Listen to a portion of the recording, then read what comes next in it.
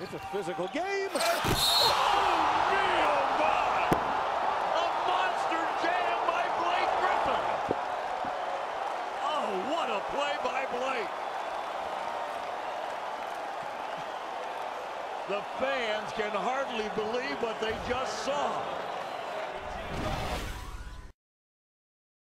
What's going on, People 5 Sports Talk, and what you just saw was a complete abomination to the human race because that was a filthy dunk. I mean, Blake Griffin just brought shame to the entire Kendrick Perkins family and the rest of his generations to come because that dunk was a monstrosity of a dunk.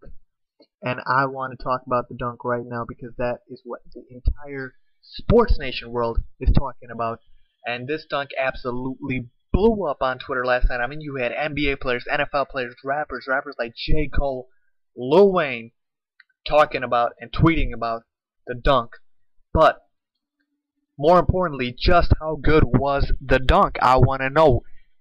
Personally, it was better than the Mozgov dunk for sure.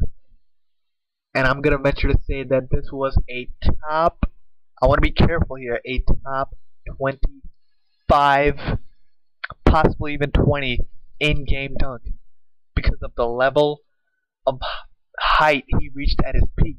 And the only reason I'm not putting it higher is because, one, I don't want to be prisoner of the moment because this was the latest dunk that we have engraved in our minds, and two, is because he sort of threw the ball in, and I know I'm being anal about that, but it would just look a little bit better if he had actually hung on to the rim with his hand and slammed it like a la Vince Carter over Friend Rice at the Olympics. But the height that he got on the dunk was just ridiculous, and Blake Griffin, you are not human. I am sorry, but I'm trying to get carried away here. Sick dunk, sick dunk. I can name a couple better dunks. I can name you the Scottie Pippen slam over Patrick Ewing, in which he brought shame, and that was a little bit more disgraceful than this one.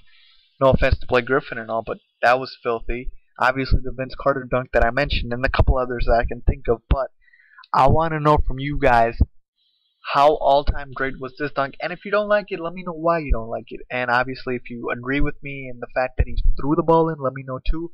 Comment, rate, subscribe, and I will see you guys in the next video. Also, don't forget to follow me on Twitter @Faizon.